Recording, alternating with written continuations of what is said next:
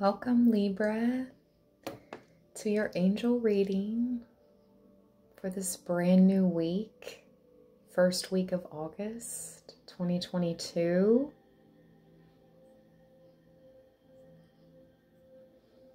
Libra, let's get these beautiful angel messages for your week. We're going to be using 3 different oracle decks to gather the messages. We're using a brand new oracle deck that I just purchased over the weekend. And the card at the bottom I'm seeing for the first time. Rare success. 888. Gosh, that card's gorgeous. Libra.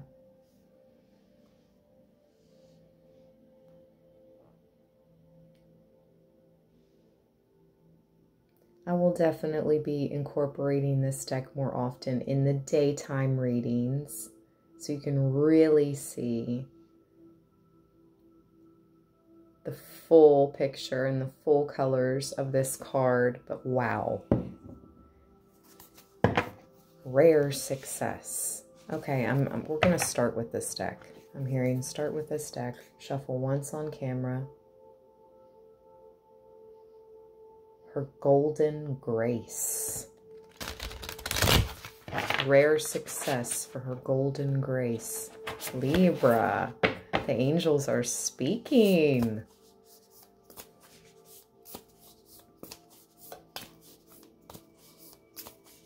One card for Libra, please. First week of August 2022, Libra message. Top card.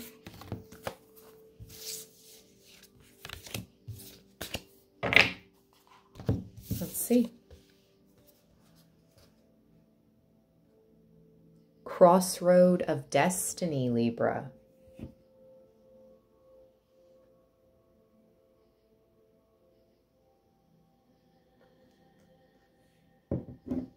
Let's read. This new deck is called the Crystal Mandala Oracle. Hold on, let me see what the angel number is on this card. It as well as part of the 888. We are in the middle of this Lionsgate portal, and it peaks on August 8th. We are approaching that peak date of 88. And this card is another 888 card, just like that rare success card was. Crossroad of destiny. Number 42.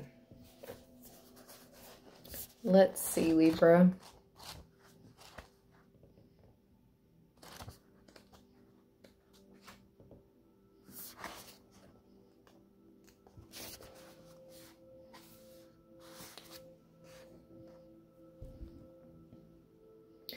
We bring you the empowerment of the crossroad of destiny.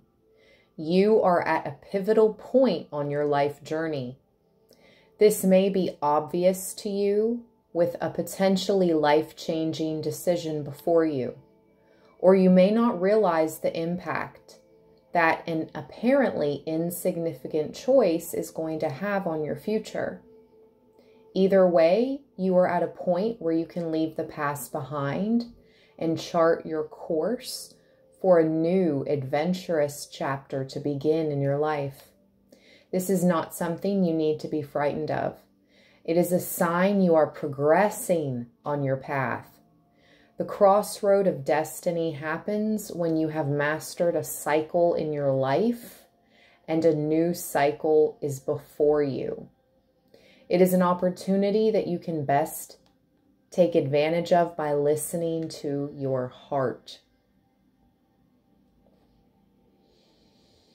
There is a certain comfort in familiarity. The world you have been living in has some sort of boundary, some degree of predictability, and certain things, people or situations you can rely upon to behave in particular ways. These familiarities can be a way you choose to feel secure, even if you know deep within that life is always evolving, and so are you. And that things need to change to stay fresh, healthy, and inspired. The truth is that familiarity doesn't really create security. Your mind may like to think it does, but this is an illusion. All things change in time. That is a natural law.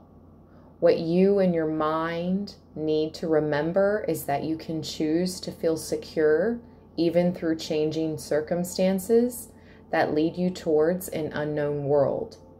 That unknown world will eventually become known to you with its own boundaries and some degree of predictability and familiarity until, again, change knocks. This is amazing.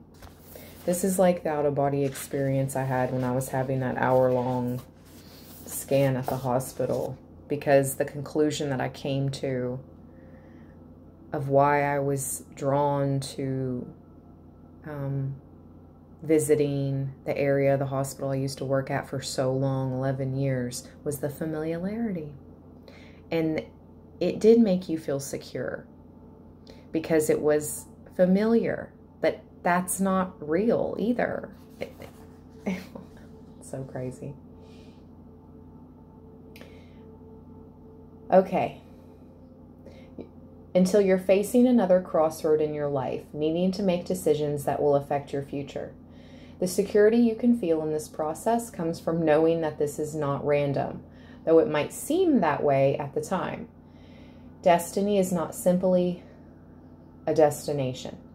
It is a living process that will cause growth and evolution in you as you shed that which no longer serves your soul and open up to receive that which does. You may wish to understand all the possible ramifications of your decisions, all possible outcomes, and then make a clear, logical choice as to what will serve you best. Although you can rely on logic and analysis, and perhaps you wish to start there if you're so inclined, it is through listening to your heart, the inner knowing and voice of intuition within, that will bring you the most joyful experience. You can either play it safe or play it true. The heart will guide you to truth. The choice might scare you at first, or you might feel excited about what you feel your heart is asking you to do. Your mind may not understand and therefore create doubt, but the heart has its own wise genius beyond compare. It is the vehicle through which the divine plan is felt, and it is your flawless inner compass. This oracle comes to you with a message. Let all your choices come from your heart. If it feels right for your heart and there is joy there, even if you have to search beneath all the what if something goes wrong, fears of the mind to find it, then do it. If you have certainly made such a decision and are waiting to see if the sky is going to fall in on top of you, this oracle affirms you have crossed the threshold into a new way, and that it is time to leave the fears of the past behind you now.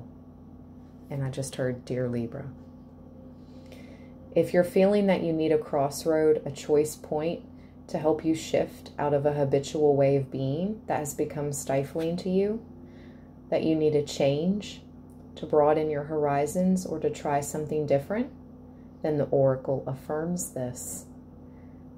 You can always choose to try and continue with life as it is, even though in due course it will change and take you along with it. Or you can be this spiritual adventurer along your own untraveled path, knowing that the Divine Mother watches over you and will protect, assist, and guide you as you find your way. It is safe to trust the call to new life that you feel inside. It is your destiny urging you forward into so much grace. Wow, Libra.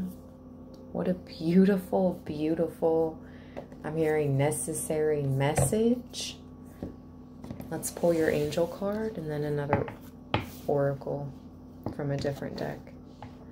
Wow. Angel message for Libra.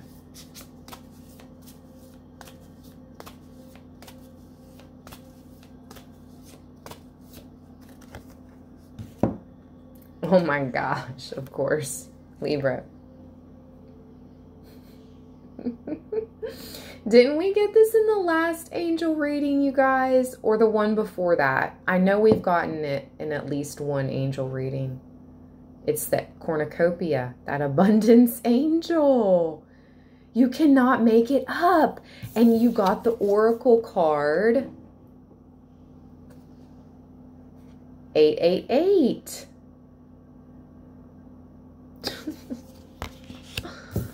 Oh my gosh, this is such an abundant portal, Libra. Let's read. Angel number 10. Libra land. 1010. Let's go.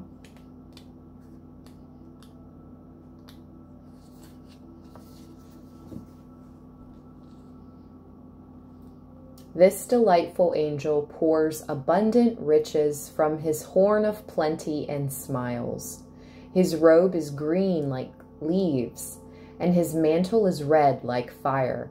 His active energy, this is the angel of fortune, that unexpected gift from destiny that may improve our lives, whether we receive material or spiritual riches. Gold represents the purity of the spirit and the gifts of Mother Earth. We must learn to grasp them when the time is right, enhance them, and allow their value to grow. Oh my gosh, you got the angel of fortune, Libra? Pouring out, the angels are pouring out the cornucopia to you.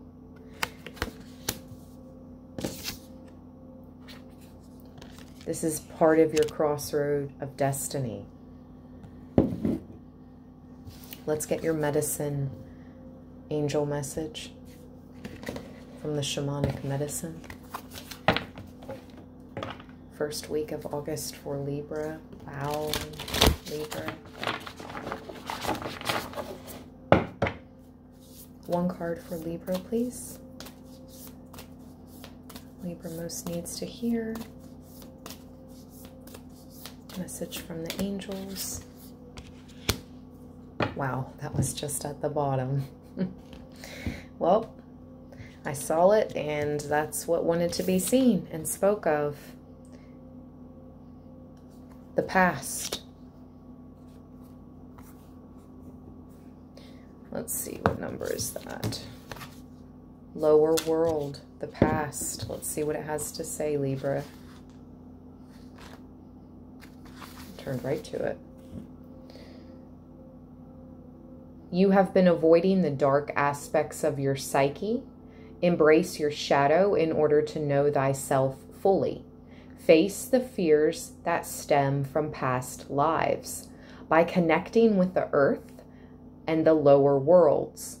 Darkness sheds light on that which is hidden. Interesting.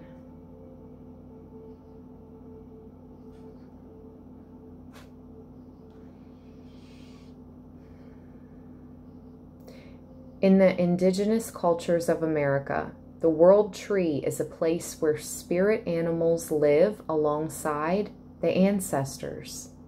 Lost information is found, and fragmented parts of the soul await retrieval.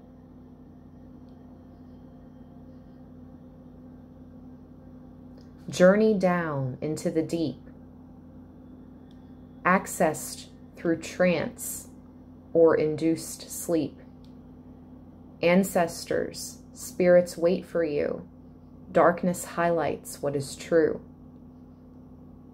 Wow, Libra. These readings are always for 18 and up. I'm not a physician, doctor, lawyer, therapist. And I don't recommend anything to induce sleep, but for whatever reason, and these I'm pretty sure you can get anywhere in the world. They're not illegal. This is so wild. Over the weekend, my mom gifted me this beautiful cream, and it's made of indigo. And it reminded me so much of the Blue Lotus. I don't know if that's what they made it from, or actual, I don't know, but it's an indigo body cream, and it smells amazing, and it reminded me of Blue Lotus. And just now I heard with that poem, Blue Lotus flowers. Interesting. I keep getting that message.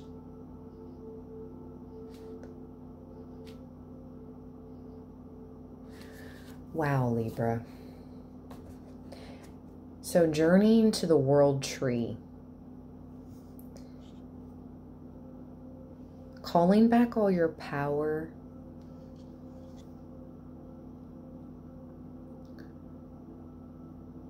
And this has been a message, honestly, that I've been channeled from the angels, guides, and ancestors for us, Libra, as a collective Libra, as the Libran collective. Merging our past selves and our future selves, and merging our past selves with our future selves.